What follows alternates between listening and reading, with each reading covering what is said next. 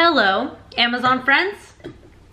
The number one issue people have is that they are not able to validate their product. So today, I'm going to be making a video right now, obviously, with the 6 steps of how to actually validate your product.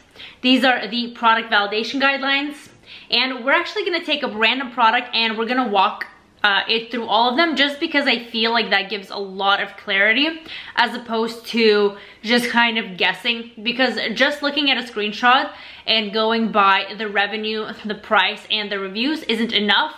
And just because a product has good reviews, or low reviews should I say, doesn't mean it's necessarily going to sell.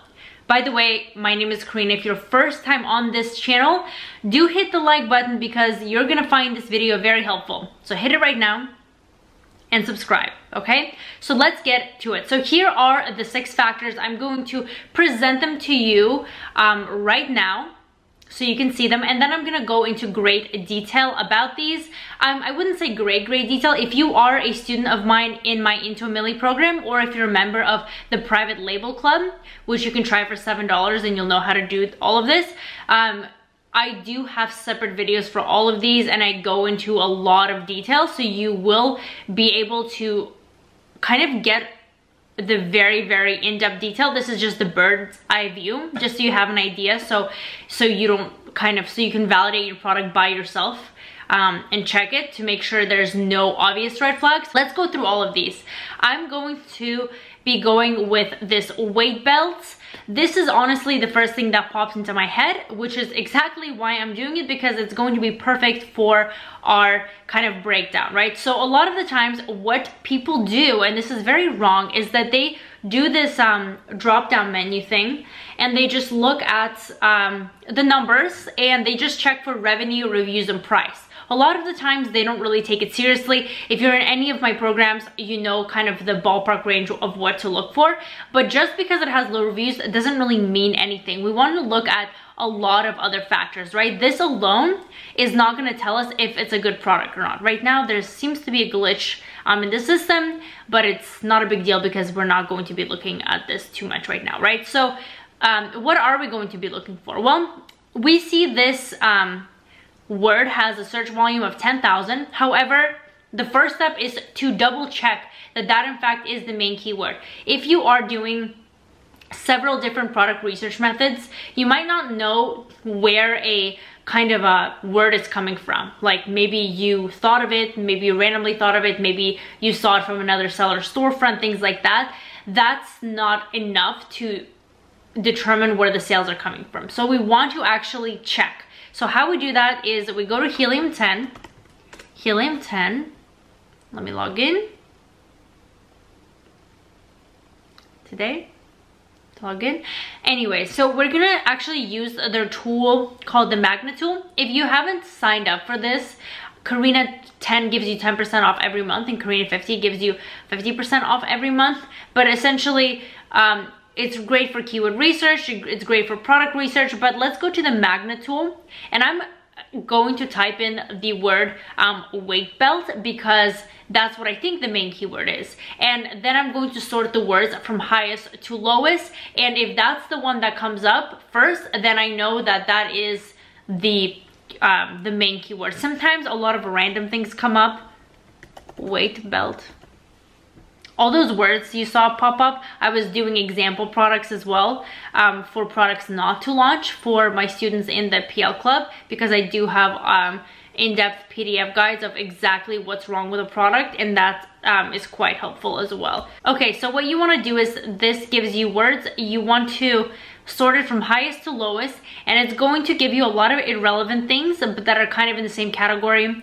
You obviously want to kind of ignore them and just check, like back support, right? Maybe that could be it. Back pain, workout gear, that's not it. Lumbar support, maybe it's in lumbar support. Essentially, weight belt. So here it is. It seems to be the main keyword. Another way to double check is obviously to open this to make sure that that is in fact the product you're looking for. The first word that's kind of the most general but describes your product is the main keyword.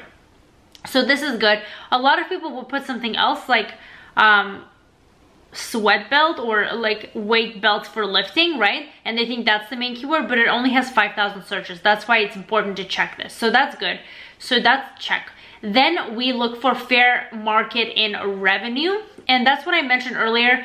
It seems to have loaded a little bit more, but essentially we want to make sure that the revenue is stable and that not one seller is completely dominating the entire market. So sometimes that happens where, let's say this person is selling 244,000 while everyone else is doing 5,000 or 3,000, which means all that search volume of 10,000 people are for some reason buying from that one seller, whatever the reason may be. It could be that he has a presence outside of Amazon, or maybe kind of the keyword is the brand name. A lot of the times, for example, the word Band-Aid is actually the brand name, but people know it as the actual product. Same with Q-tip.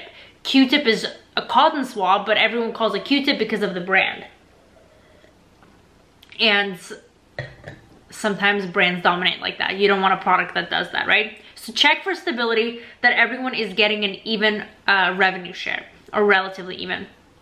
Then reasonable reviews. And the reason I say reasonable is because a lot of sellers try to go for reviews that are actually on both opposite ends. They try to go for reviews that are under 75, which is pretty much impossible to find. And then on the other spectrum, I've seen people kind of see reviews that are in the thousands and try to launch a product. That's obviously not gonna work. You want a few sellers to kind of, you know, maybe they have high reviews, maybe some have low, but you want to basically find gaps where you can put your product in and still do well. Profitable price, of course, is a given. You want to make sure that you're profitable in comparison to the FBA fees and to your actual cost of goods. And some products are actually not. Sometimes that people were actually losing money selling a product because of the FBA fees. And there's many reasons why that could happen. Sometimes it's an Amazon dominated market, so obviously they don't pay the fees. Sometimes it's like a supplier or it's being drop shipped, so the fees again are not really there, you know, or they have the low manufacturing costs, so they can avoid the profits, they can have more profits, but you want to make sure that you can compete fairly. And then we look at the BSR trend, and this one's my favorite. This actually shows seasonality as well as how good the product is selling throughout the year. So if we click on any one of these, Helium 10 will actually pop this up and we can see their BSR, and BSR is the best seller rank. It's kind of an inverse relationship, so the lower it is, the better it is. So Helium 10 loads it, so you want it to be low. If it's low, if it's really low, especially like beyond lower than 1,000, even lower than 5,000, the items are selling exceptionally well. If it's very high, let's say like 50,000 and above, again, it's all relative to the products and the categories, then that's very alarming, and that means the product is not selling well. But basically, the lower it is, the better the product is going to be selling, and that's what you want. But you want to compare them to the other sellers too. And then for some reason it's not loading, but essentially what you would have seen is a chart, and there would be a pink line here, and the pink line, you can hover over it and it will tell you the number, and that's the BSR, which is the best seller rank of the product. It's very helpful to just kind of go and see how well the product has been selling throughout the year. If it has any, for example, if it's seasonal, you'll see a really low BSR. Let's say it's a swimming pool during the summer, but then once it gets towards, let's say, winter time or something like that, then the BSR will spike and no one's really buying the product so much. And then the last thing is the age of the listings, and this is for several reasons, okay? The first one is if all the sellers are on kind of Amazon for a long time, like 3 years, 4 years, 5 years, then it's going to be very difficult for you to penetrate and to compete with those sellers because they just have all that history with Amazon.